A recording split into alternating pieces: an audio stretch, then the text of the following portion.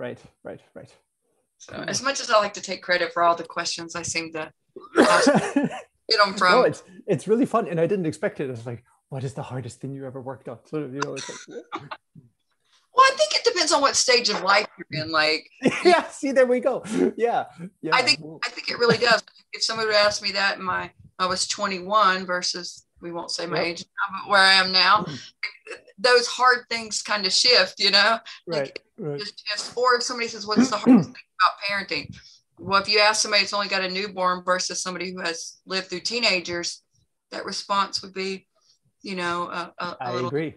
Wow. So, but yeah, if you want to share your slides right quick, we got about a minute before the start of your talk. Yep. I think I may have figured out what was wrong earlier, and I don't know if I can completely avoid it, but I think I can fix it when it happens. So I will so would you prefer that if it does happen again, do you prefer that I message you in please do. Yeah, no, please do. That was, the Zoom Slack, the Zoom chat or the Slack channel. Yeah. No, please do. I think that was very helpful, because if you hadn't mentioned it, then I wouldn't have noticed. And that is a good reminder that I should actually sort of eyeball that channel while it's up.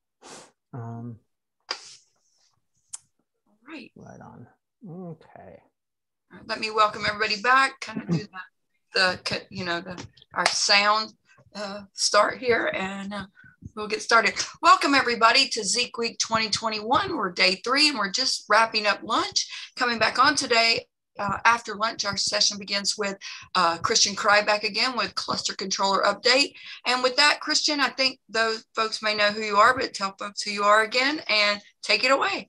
Sounds good. Thank you, Amber. Yeah, welcome back. Good to see everybody again. My name is Christian Kreibich. I work at Corelight. I'm part of the open source team where I am a merge master. And so I get to work on sort of a wide range of Zeek things, including the future cluster controller. And that's the topic of my talk today. So this is an update on work that's been ongoing for a little while now, but that is still in a sort of, early phase, but it's time for an update. So let's see here, make sure that I don't have the same problems we had last time. Okay, cool. So as some of you will know, Zeek's cluster management is changing, and we are basically working to retire ZeekControl. And ZeekControl, if you are familiar with it, is basically our old and established way of managing Zeek clusters. And that it's sort of a little dated, right? I mean, I'm going to talk more about this in a minute, but there are sort of aspects to it that are just not really sort of aligned with how people would do similar things today. And so I've been working on this replacement for a couple months now, and it's sort of getting to the point where the first bits in it are starting to become usable and demoable, but there's still a bunch of stuff there that is to be figured out. And I'm going to be summarizing some of the input that we've received from the community regarding this, because sort of we've gone out a little bit and done some market research, if you will. So today is basically just that. So it's an overview of where the project is at. I'll show you some of the current status and what you can do if you were to tinker with it, and then I'll summarize the roadmap a little bit. So the goals here, I just already touched some of them, is basically to replace ZeekControl. And so what makes ZeekControl quirky is basically that it stems from an era where, if you wanted to run Zeek on more than one node, on more than one CPU, it basically meant, okay, let's get some machines, because they were single core.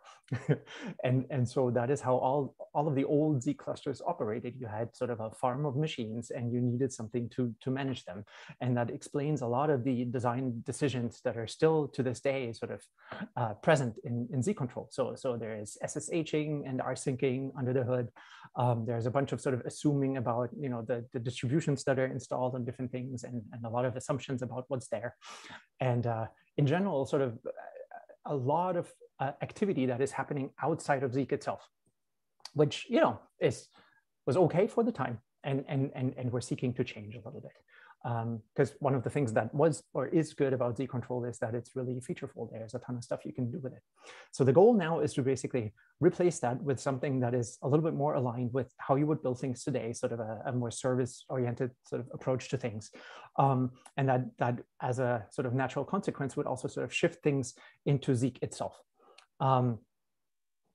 Containers are everywhere nowadays, so there's an explicit goal there in making it easy to run these things in containers, managing Zeek itself in containers. And I need to stress that while sort of impressive in its feature set, feature parity with ZeekControl is not an explicit goal in this. So it's a guideline, as I put it here. So we'll certainly try to get close, but it's pretty much invariable. I think that at some point you guys will, those of you who are sort of deeply in this tool, will try to use it in some way and find like, oh, something doesn't work anymore, and then we look forward to your pull request. But no, we'll see what we can do. Right, so that's what's going on here.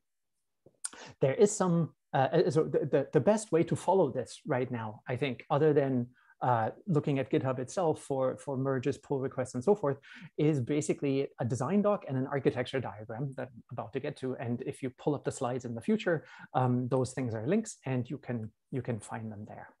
As I've been working on this, things have shifted a little bit. So don't take, the architecture diagrams or the design docs sort of as absolute sort of ground truth of what's going on in the code right now. But they are still sort of, the North Star and guiding the whole thing. And they'll get updated over time, but sort of right now, the time is probably better spent sort of in code than in the document.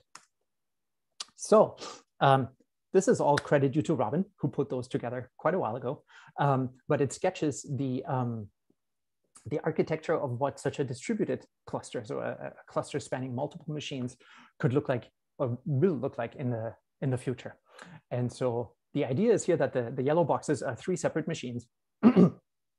And the 2 on top are basically 2 machines where Zeek is actually doing work, whereas the one at the bottom is what we call the controller, which is an entity that is going to be present in every cluster in the future that you can talk to with some toolchain that allows you to manage the cluster.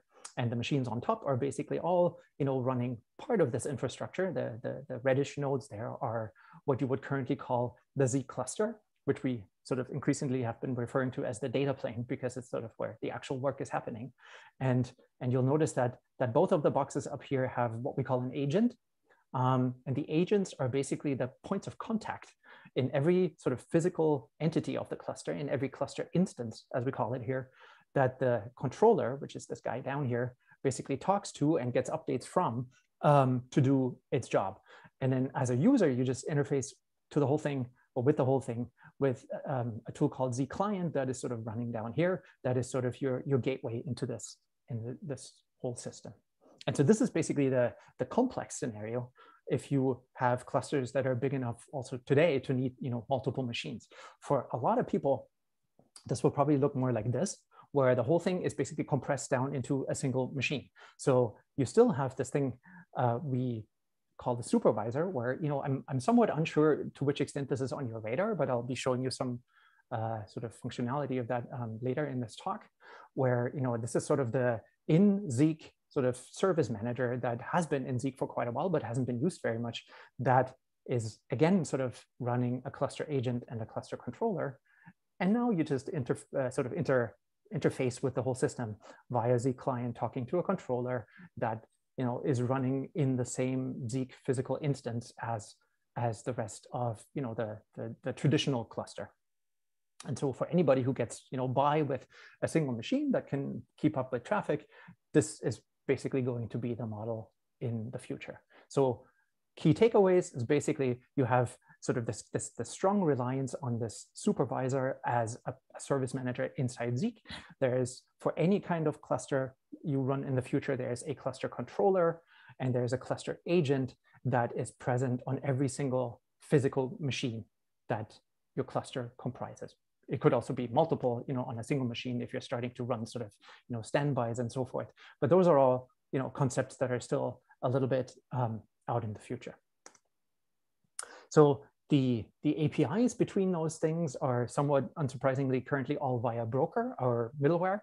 And they're sort of structured in cluster and agent specific APIs right now. The actual mode of communication is just event pairs. So like, the various entities in this cluster look out for certain events and can respond accordingly with response events. And they basically target what you would expect around lifecycle management and health monitoring and so forth.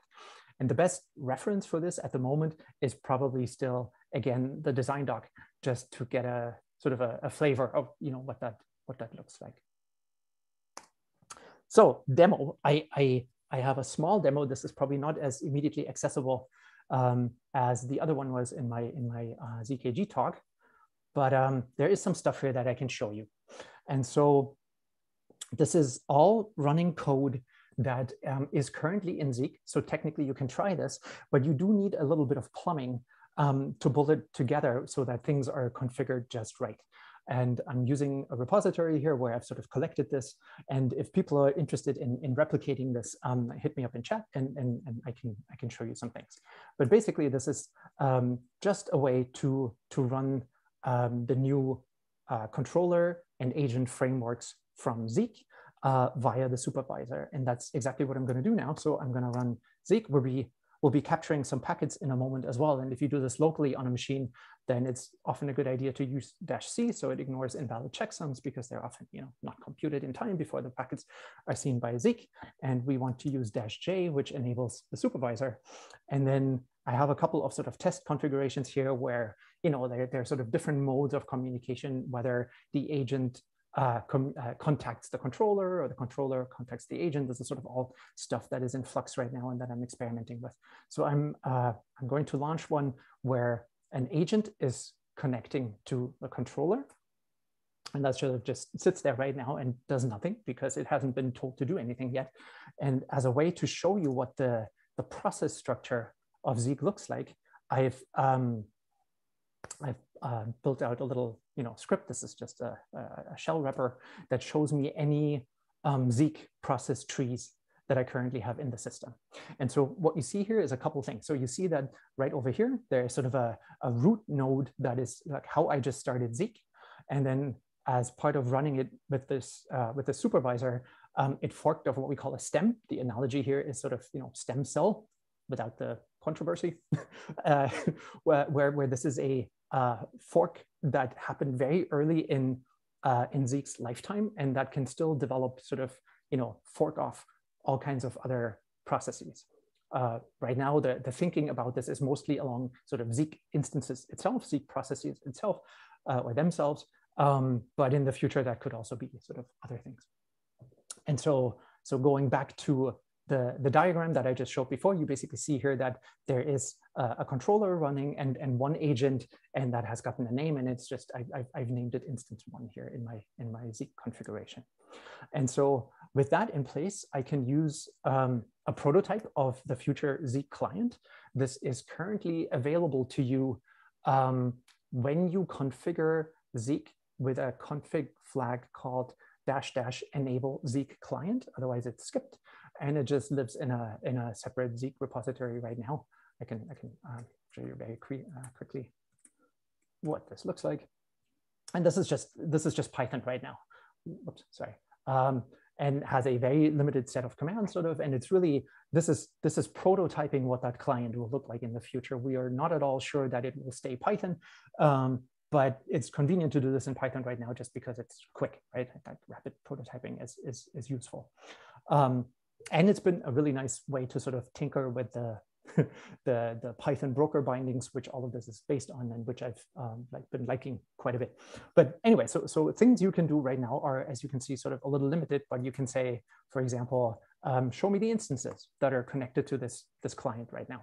Ignore the exact way this is reported right now because you have to know what it means, but I'll just tell you, sort of, this is the name of the one instance that is connected right now. This is the machine that it is on. This is localhost because we're doing everything sort of locally right now.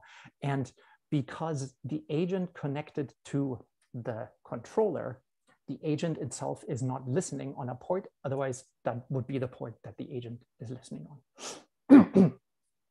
And so things you can do right now, well, for example, you can push over a Zeek configuration. So I have, let me show it to you first.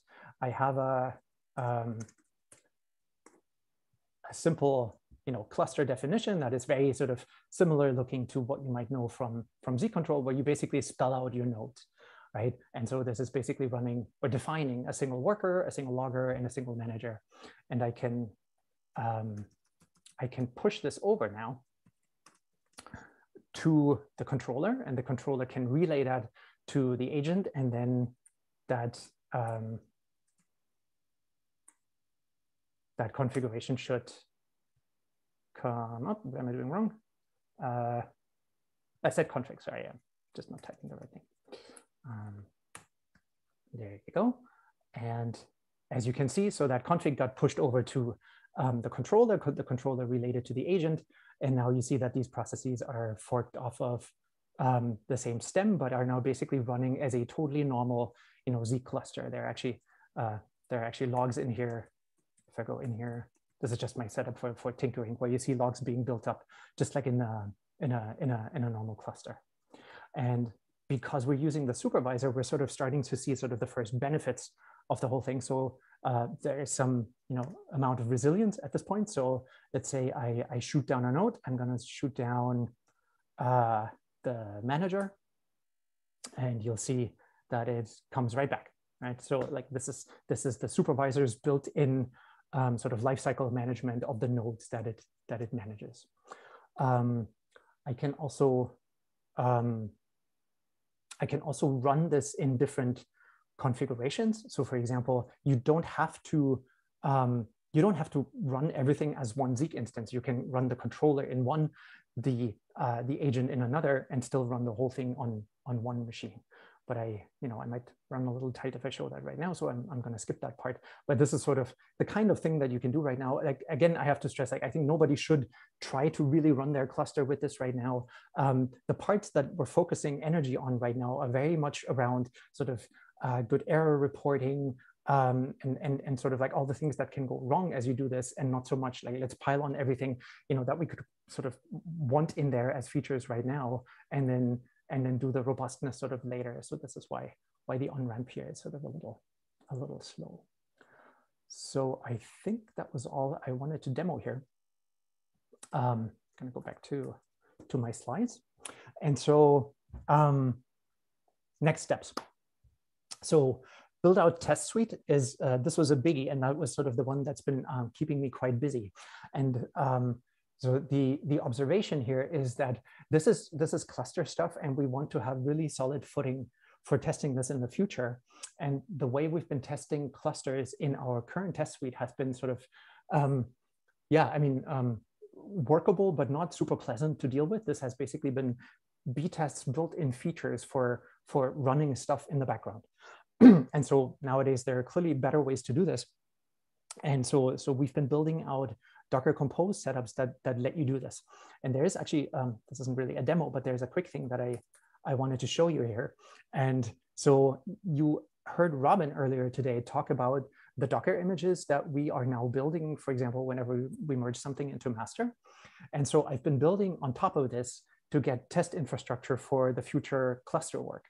And so I have this in sort of one of my internal pull requests. And when you look at the actions that are running here, you can see that they're directly sort of derivative. So this is the one on the left here is the stuff that is always there at the moment. So there you will see that a Docker image is being built, and then I derive from that with a next sort of, or with I chain a job off of that actually uses what is now our test setup for the cluster. And so this relies on the image that we just built for a Docker Compose setup, where I can basically just like spell out a cluster in a couple of lines of code, and then run a test suite against this. And there is a first test that is still very humble, but there is a first test actually running here that pops this whole thing into Docker Compose, runs the client, and verifies that some output is correct.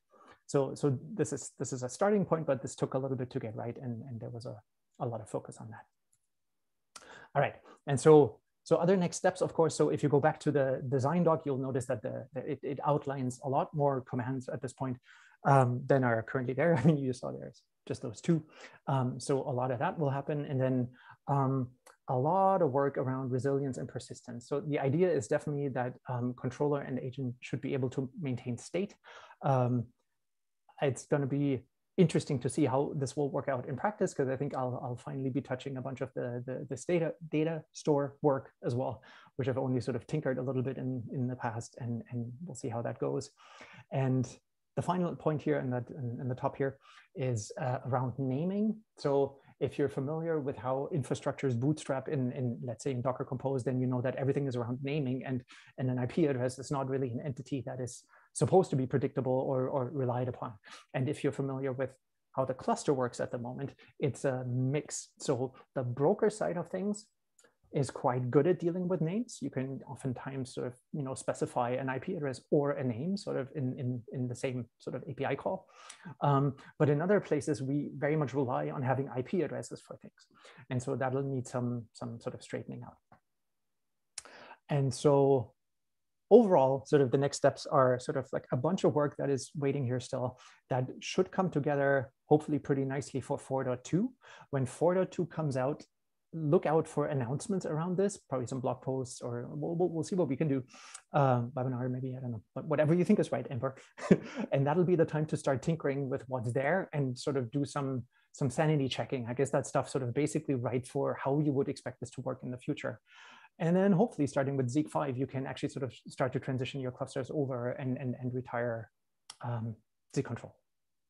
And so beyond this roadmap sort of next steps, there is sort of the bigger themes of thinking around the cluster. And I was sort of mentioning, market research earlier, but what we did is we basically reached out to some of you where we know you are running sort of larger Zeek clusters. And we just talked to you guys, what do you like, what do you not like about ZeekControl, and how would you like this to sort of work in the future? So the first thing I want to say here is that if you now go, but what about me? And we didn't talk to you, then please ping us, because we would still very much like to talk to you. We just started sort of with the folks that we know are running big clusters. So this is an ongoing process. And so the big themes that emerged here were basically around configuration, connectivity, health monitoring, and management. And I'm just sort of going to touch some of those points. But they were sort of really illuminating, because they told us that some of the original assumptions that we had are probably no longer valid. So we've been working from this assumption sort of that large clusters tend to be sort of, or should be, homogeneous, that basically all the configurations are the same and so forth. And that is not necessarily the case. So several of you are running clusters differently in different, or parts of your cluster differently in different corners of your network. And so that's an interesting one. Several of you indicated that it is really great to hear that the model is not going to be based on SSH anymore, because apparently, unsurprisingly, in larger environments, you need to get permission to open up ports and so forth, which brought up interesting ideas also sort of around how this existing agent controller topology could simplify connectivity sort of across the cluster a little bit more broadly. Then health monitoring, like I said, was just sort of a really big theme. People are building their telemetry, their monitoring sort of outside of Zeek right now, which is doable, but which is a lot of work, and would be nice if we could sort of come that way within Zeek itself. And I think there was Seth, I think, talking about this, right, in the upcoming session. But so there is a lot of work going on in Zeek actually at the moment around telemetry. So that's good news. And then around management. So there's one biggie here that I sort of glossed over in the diagram earlier, which is like we just showed systemd there. And so nothing in this model sort of requires systemd. The idea is that you can run this with a standard modern service manager in your OS, and for many folks these days, that is systemd, but you don't have to, okay? So you can still launch these things directly in your container, whatever seems right there, sort of. But if we could make this model collaborate with systemd, or sort of assist systemd in how it does its own management of processes, that would be quite helpful. And so this is sort of a topic I would like to dig into a little bit, because systemd has so many nice primitives for managing services. And then the more sophisticated users, the whole set of people here is sophisticated, but some folks in particular are already sort of thinking about auto scaling and so forth, standbys and all of that. And that is an interesting one. And I can only say, like, we'll tackle that bit by bit, I think, because I don't think we really know yet to which extent that is part of the architecture, as opposed to the uses that you build on top of that. And so I've talked for quite a while, and I'm done. hit us with feedback about the cluster, tinker with it if you like. Like I said, it's sort of a little early still, and stay tuned. And other than that, I am done and look forward to your feedback. Thanks, Christian. Another good talk from you. Up next, we're going to start letting the lightning talk folks in. These next talks are going to be very fast paced. Each speaker has 5 minutes to present. And once I'll be timing them, and if they go over their 5 minutes, you're going to see me come back on camera and say,